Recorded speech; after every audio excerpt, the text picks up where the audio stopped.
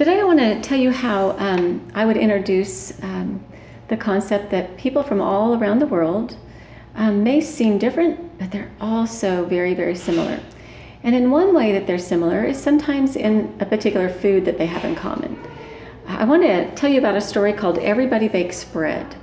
In this particular book, there's a little girl who's actually from an Italian family living in a large city, and it's a rainy Saturday morning, and she's stirred up. She'd much rather be outside playing, and she's not happy that she has to stay in.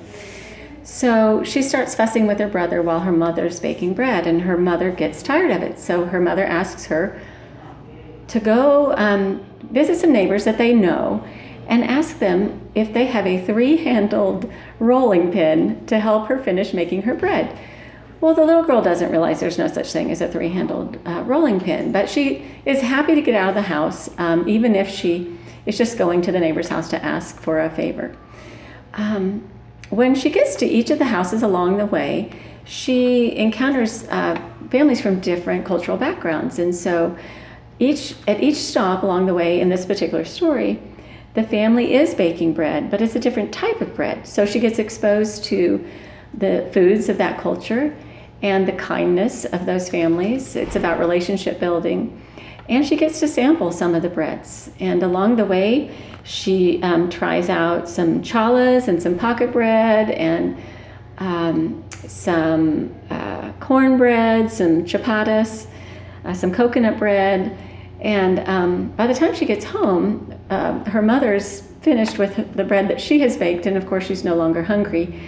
And she realizes along the way, as she's asked for this three-handled rolling pin, that there is no such thing and that her mom had tricked her, but she really doesn't care at that point. And she learned along the way that the neighbors that she has are really neat people, and that she made some new friends along the way.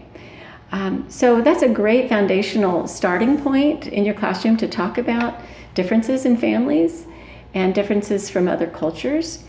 An extension of the book and the activities could be to have a bread tasting activity in the classroom and talk about how they taste alike or different or sweet or sour, what the preferences are. You could graph it mathematically.